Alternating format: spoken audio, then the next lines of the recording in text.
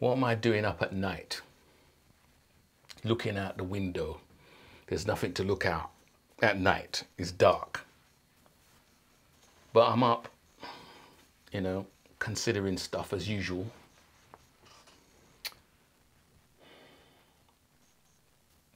Self-taught doesn't mean untrained. It doesn't mean untrained because you're self-taught. I began my journey in photography years ago when I was 5 or 6, and my dad had a little camera. It was a Mikai, what was it? Mikai EL204. Little like rangefinder type camera.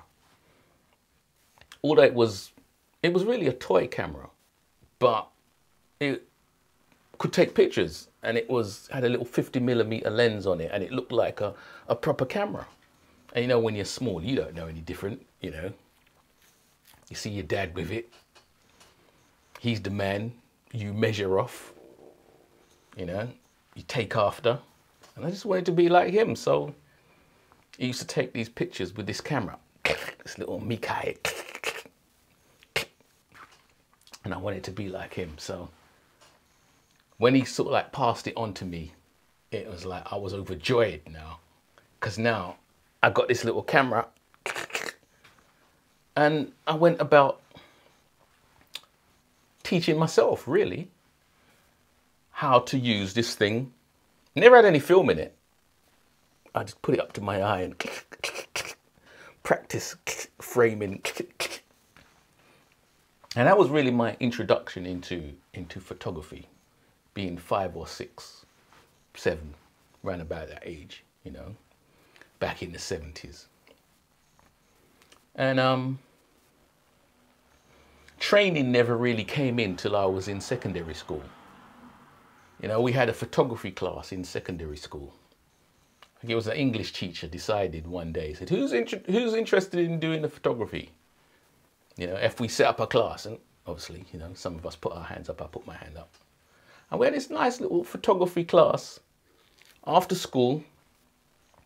And that's where I learned about aperture and shutter speed and ISO, and we did developing in the dark room, you know, all that kind of stuff, learning about film stock.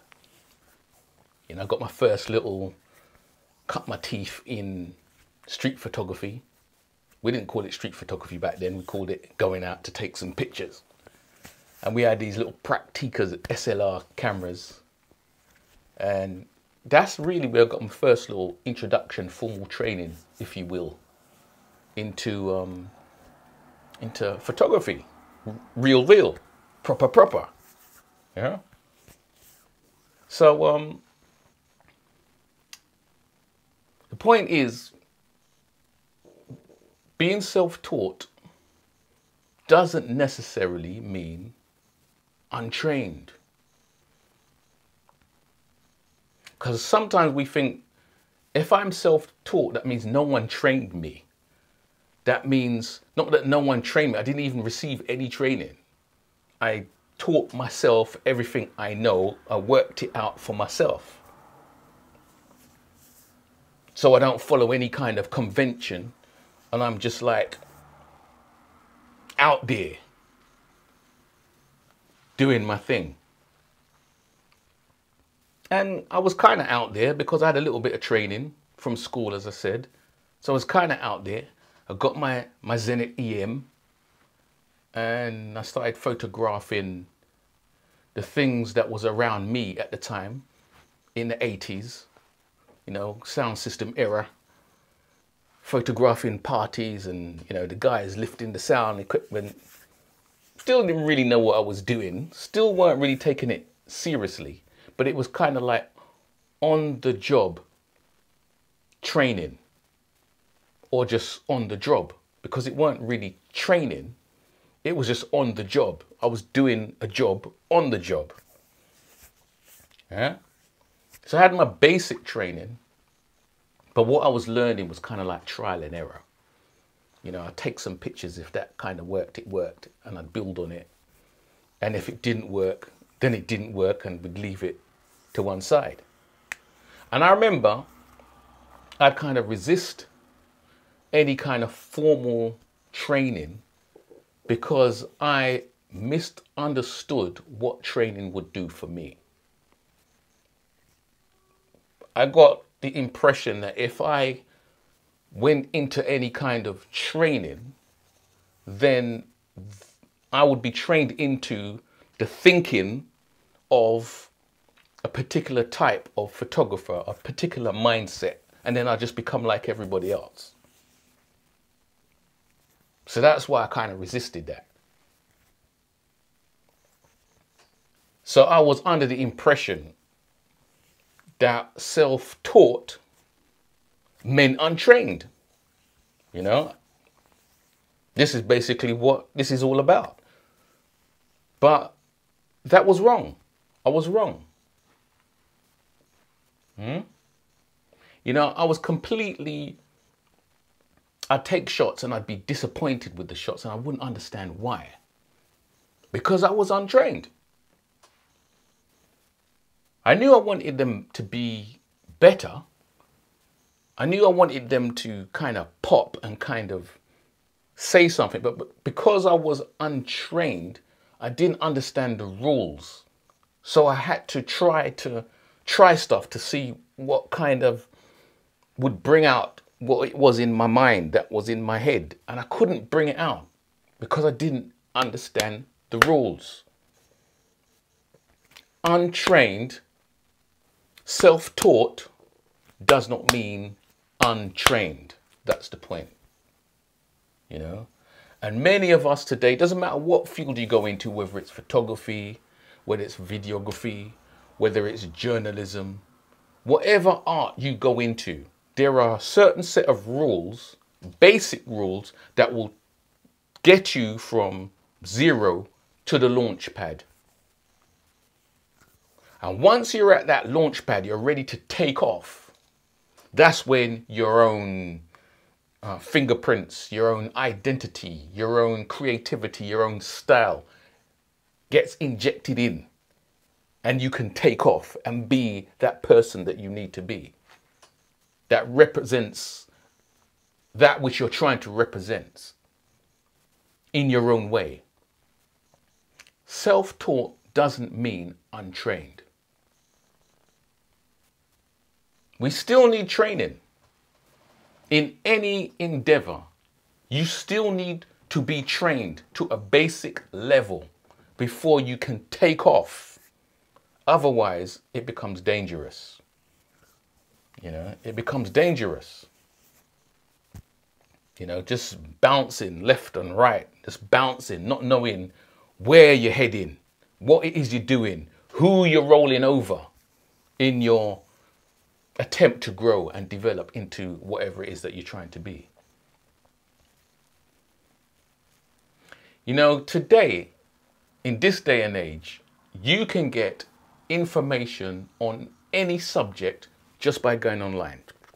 We didn't have that back in the day. Sure, we could have went to the library, but that was long. But nowadays, anything you want to study, anything you care to be, anything you care to do, you can get it online. You can get information online. You don't need to go to university. You don't need to go to college. You don't even need to go to school. It's there. That training is there for you if you so choose. You know, self-taught really means you decide who, when, why, what, in terms of what it is you're learning, where you learn, what speed. Self-taught is like being self-employed. It doesn't mean untrained. Yeah? So we need to think about this whenever it is we need to to take steps to move ourselves or our community or our people to the next level. There are people that are engaging in activities and they're untrained. They're self-taught and untrained and dangerous because they're doing things that they just feel is right. Me feel say. It's dangerous. It can be damaging. Where are you leading people if you're not on the basic level with the basic understanding of the basic rules that can then be broken because you understand the rules? I studied journalism in the 90s and we learnt these basic rules of newspaper journalism. The who, what, where, why, when, you know, the basic rules. And once you understand those rules, you can launch into many different directions. You can be sharp, focused, you know, bring the subject, package the subject, present the subject, and make it fire and resonate into the hearts and the minds of those who are your readers.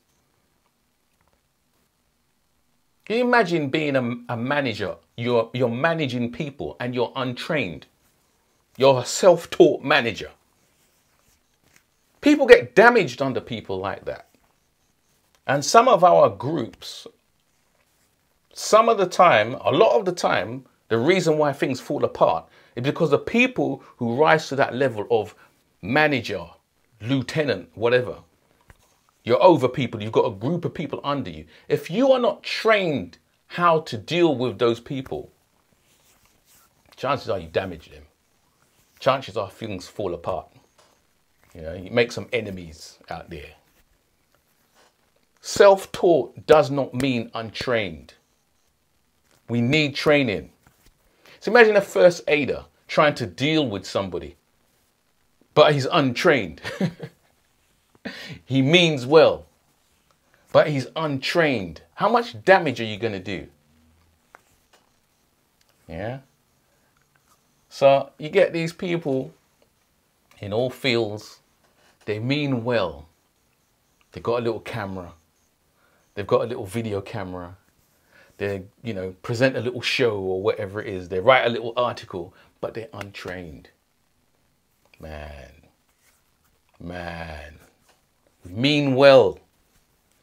We want to do something good for the circle, for the environment, but end up causing damage. That's serious, man. Well-meaning, but destructive. Wow. We need to sort that out. Sort it out. Real talk.